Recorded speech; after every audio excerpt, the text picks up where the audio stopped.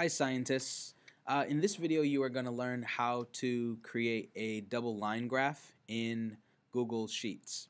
So in this exercise we went through a simulation trying to figure out what the connection was between the mass of objects and the gravitational force.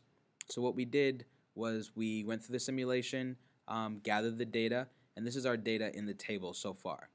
So now that we have our data already created or put into our table, what we're going to do now is make a double line graph from it. So the first thing we're going to want to do is start your cursor and your mouse in A1, click it and drag. So you're going to click and drag all of the cells up until you get to C9. Okay? So now that you've highlighted all of the cells, they should be shaded in some sort of color. In this case, it's blue. Once you do that, you're going to click the insert right at the top here. So you click Insert and then click Chart. And if I'm going too fast as I'm explaining this, you can pause the video, do this step, and then continue where you left off on. Then you're going to see a chart pop up here, and you're going to go to Chart Type here, click that, and go down to where it says Line, and click Line Chart. You'll notice that we have two lines, so this is a double line graph. So now that we have that, we're going to customize our table so that it fits what needs to be labeled and designed the way that it's supposed to be. So you're going to click Customize, and you're going to click Chart and Axis Titles.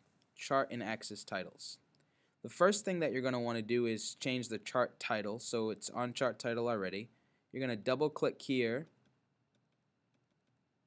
and then delete everything that is in the title text, and you're going to title this what our lab was called. So if you go back to our lab sheet, this is called Gravitational Force Between Objects, so we'll do that.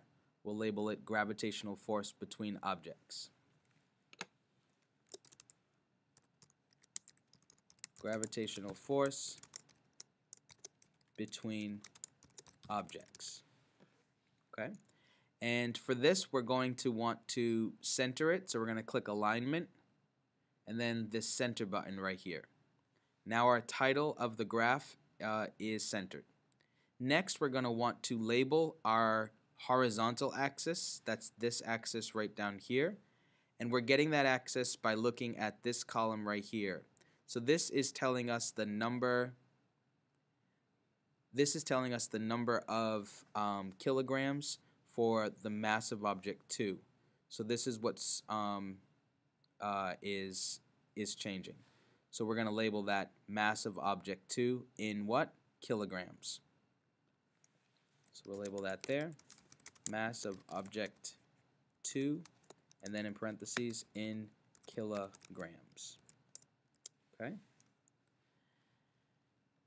And then our vertical axis, which is this axis right here, what are these numbers telling us? These numbers, if we look back at our simulation or at the top of your graph, your table, you'll notice that they're labeled the number of newtons. So we're going to write the number of newtons. That'll be gravitational force, the number of newtons. Gravitational force. And then in parentheses we'll write in newtons. And these are units of gravitational force named after Sir Isaac Newton. Okay, now that we've done that, we have our titles for the axes and the title of the chart or the graph. And finally we're going to click on the legend here that tells us what this blue line represents and what this red line represents. And we're going to move the position of the legend from being on the right to being on the bottom. Now that we've done that, our graph is ready to be copied into our Google Doc. So we're going to click out of here, then we're going to click once on the graph, make sure it looks just like this and no other parts are highlighted, and you're going to hit Control C, and then you're going to go to your Google Doc, and where it says insert your double line graph here from Google Sheets, then delete the sentence, you're going to hit Control V. So now that your graph is below where it says Figure 1, you'll highlight Insert your double line graph from Google Sheets, and then delete the sentence, and then actually delete it. And then you'll come up here and you'll write a caption that describes what type of graph that you've created. So what kind of graph is this? This we know is a double line graph. So you'll name it. And then what is the graph comparing at different distances? What is it comparing? So you'll look at both of these axes to write down what it's comparing. Okay?